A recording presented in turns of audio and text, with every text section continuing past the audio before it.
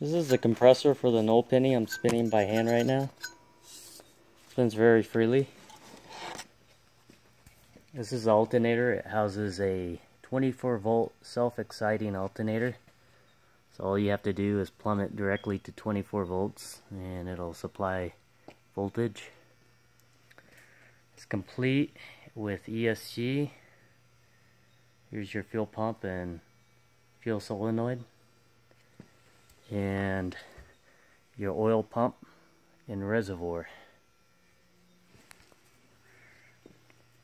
Mounting points are located around the compressor housing, on the rear, and also on the bottom. In the exhaust, we look at the turbine wheel, and it is in pristine condition. I have no clue to how many hours this engine has on it, but looking from the tag it says it was a spare engine, so I am sure it doesn't have that many hours on it.